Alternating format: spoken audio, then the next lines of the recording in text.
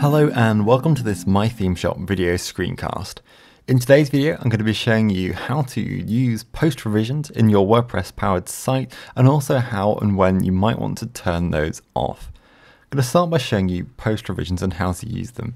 These are essentially how you can undo changes you've made to a post by accident or on purpose, or if perhaps another user has made those changes and you want to revert back to an older version of a post.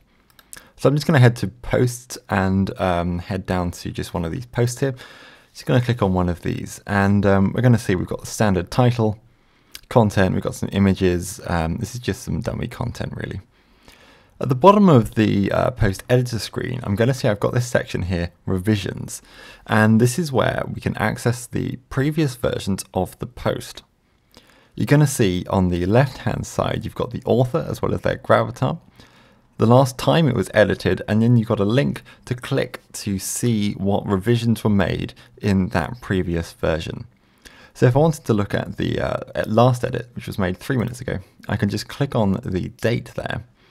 And we're going to see on the right hand side is the latest version of the post, and on the left hand side in HTML view we've got the previous edit of the post. We can see the difference between these two is that the shortcode has been removed, and if we scroll down we've also got an image has been added in, and we can see the different coloured highlights that are used to denote what's been removed, so that's in red, and what's been added in here. To restore a post revision, all you need to do is grab this slider at the top and drag to a version you want to restore to. So dragging this all the way along is going to allow you to access all of the post revisions that have been made.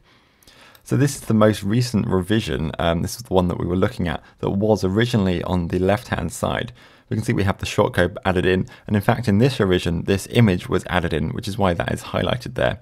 We can also see that we have not got the image at the bottom as well, because that was in the most recent edit. If I wanted to go back any further, I just need to drag and we can see the other changes that have been made there, and now we're at the original post here. So to restore this most recent version, I just need to select that there and then press restore this version. WordPress is now going to restore the post to a previous date, and we can see that we've got that shortcode added back in and we've lost that second image. I'm now able to update again, and if we have a look at our revisions, then we're going to see that we've now got a new entry here with the new edit that we've just added in.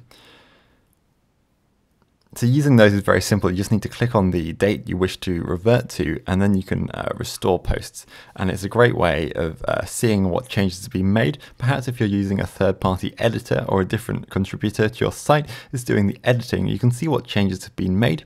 And also you can restore any accidental changes you might have made to your site. However, post revisions in WordPress have been getting a bad press because they have been known to slow sites down and create performance issues for them. In order to make your site as powerful and as fast as possible, you might want to disable post revisions. Now to do this, you're going to need to edit the WP config file in the root of your WordPress installation, which is going to require FTP access, although your host might have an online FTP editor that won't require any additional programs. So you want to load up wp-config.php and then you need to add a couple of lines to that. Here you can see that I'm logged in via FTP to my WordPress installation, and I just need to select wp-config.php here. I'm just going to right click on that and then press view/edit, and I'm going to download the latest version of that file. So I'm just going to scroll down to the bottom of this file and hit return, and I'm going to paste in this first line of code that I'm going to show you, and you might want to pause this in order to copy that across. Now what this is going to do is tell WordPress to only keep 3 post revisions at any one time. So if you get to the 4th, it's going to delete the oldest one of that.